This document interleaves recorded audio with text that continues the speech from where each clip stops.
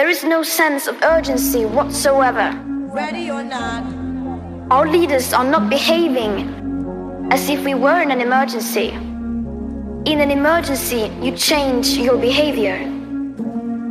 If there's a child standing in the middle of the road and cars are coming at full speed, you don't look away because it's too uncomfortable. You can't hide. You immediately run out and rescue that child.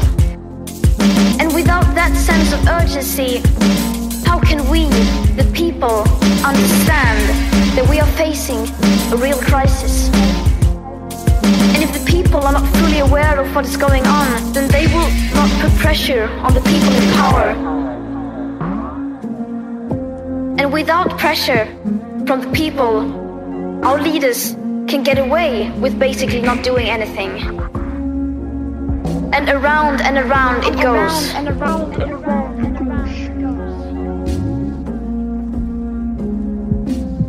We will enter a new decade.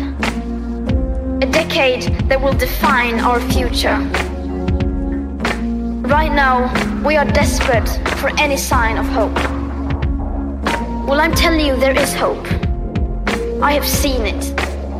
But it does not come from the governments or corporations. It comes from the people.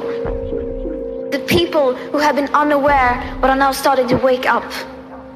And once we become aware, we change. People can change. People are ready for change. And that is the hope, because we have democracy. And democracy is happening all the time, not just on election day, but every second and every hour. It is public opinion that runs the free world. In fact, every great change throughout history has come from the people.